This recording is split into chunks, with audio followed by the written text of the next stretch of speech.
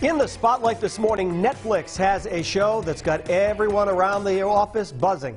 This is a Robbery is the four-part docuseries, covers the world's biggest art heist, which happened not too far from here in Boston. I got a chance to sit down with the executive producers of this fascinating limited series. Get ready, this is an interview.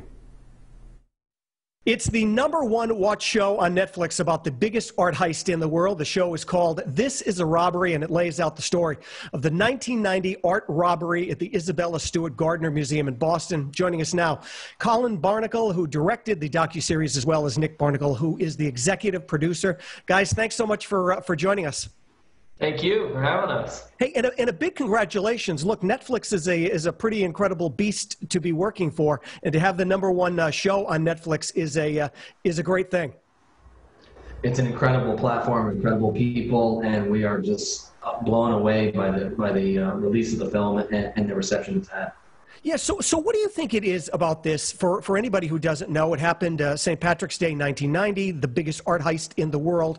I mean, you guys are Boston guys. Is that what kind of drew you to this story?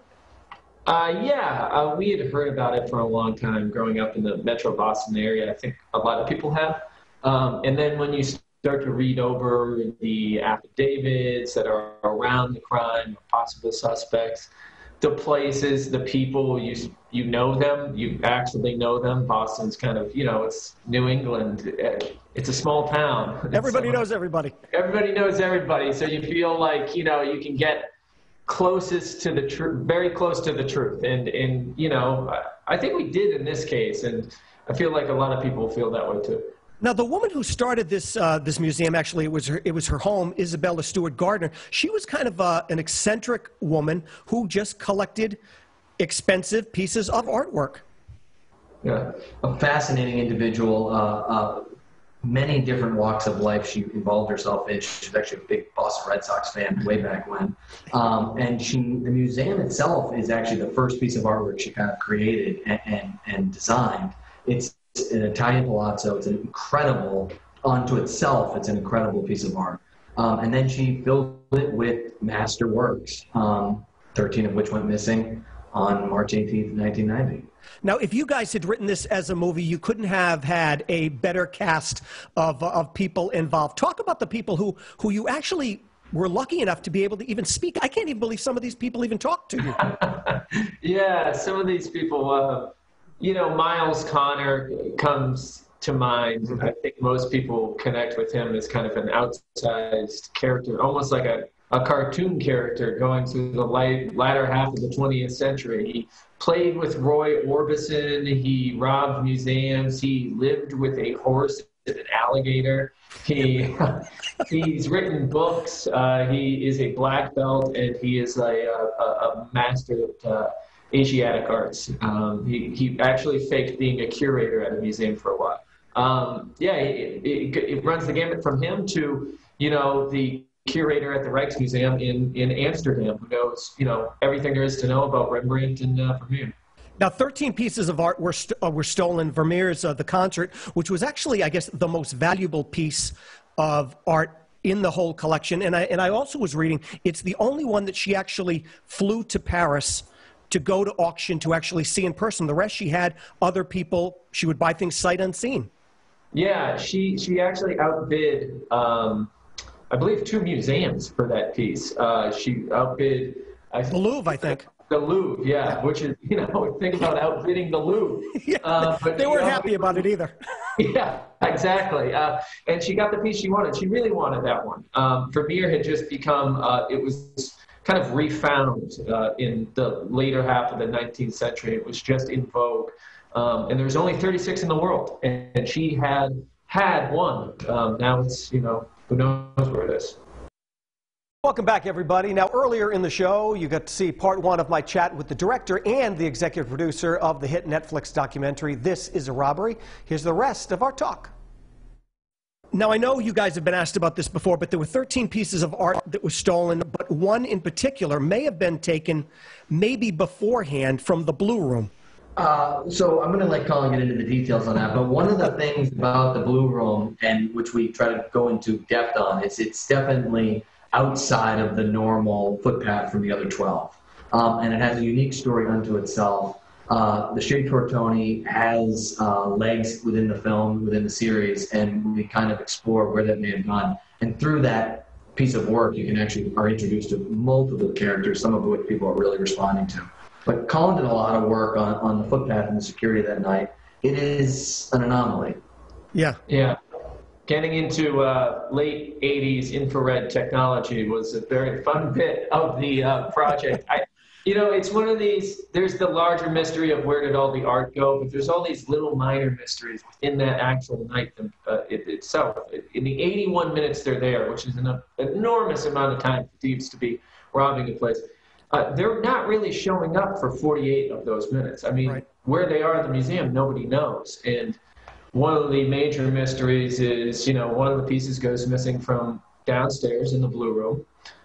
And the thieves, after they enter the building, the alarms never pick them up in that area.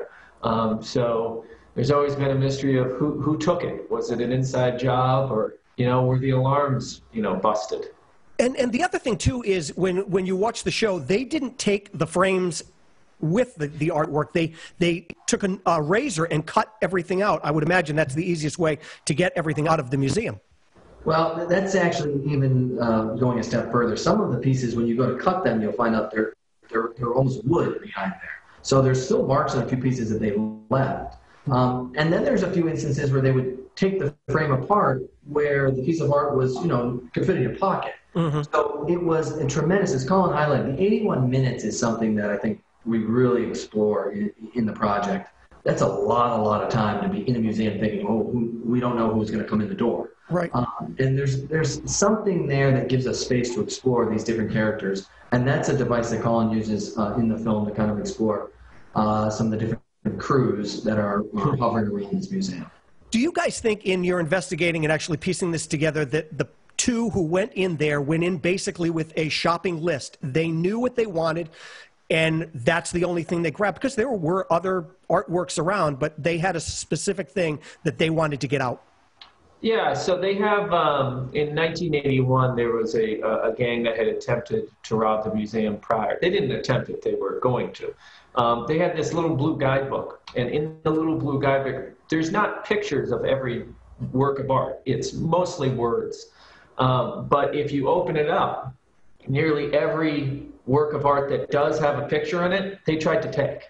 And that blue guidebook was in the hands of the criminals in 1981. So it looks like they just pass off the plan to somebody else. And that shopping list that they did have, for instance, the Shea Tortoni is the only one with a picture in the Blue Room, in the little guidebook. Yeah.